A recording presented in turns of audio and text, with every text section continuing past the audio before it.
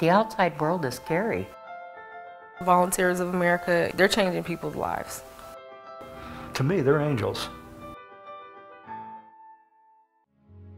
The Brandon Center is a facility that serves women and children in crisis due to domestic violence or those experiencing homelessness.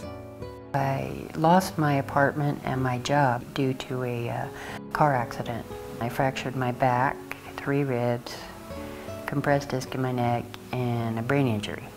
It gets hard sometimes to walk down the hall and have a smile, or, you know, not to be stressed out about stuff and wondering where you're going to go and what you're going to do. Your mindset, it changes you. It's comforting to know that you have a roof over your head and that you have food. For me, I'm grateful. I'm extremely grateful. Women develop confidence and self-esteem so that they can sustain some of the changes that they're making in their lives.